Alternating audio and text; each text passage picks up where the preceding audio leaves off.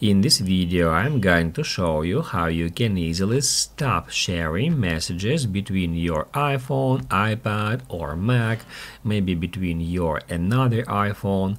Just be sure to watch the video to the very end so you don't make any mistakes.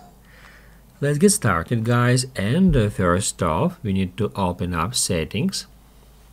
After that, at the very top, tap at your name to head over to the Apple ID. Midway down here, we can easily find iCloud. We need to get into iCloud first, and then we need to tap at Show All just under the apps using iCloud section to see all the apps that are currently using iCloud.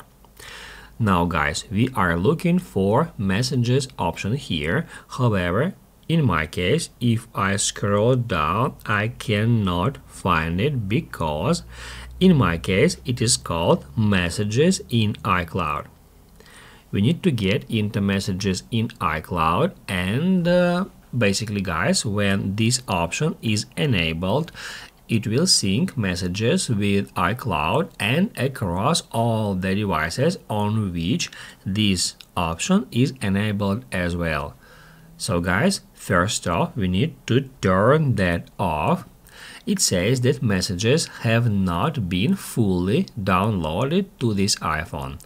To continue, we need to select Disable and Download Messages, and once it is disabled, messages from that particular device with the messages in iCloud turned off will be saved just at the particular device and won't be synced with your iCloud and across your another devices. If this video helped you out, don't forget to hit the like button.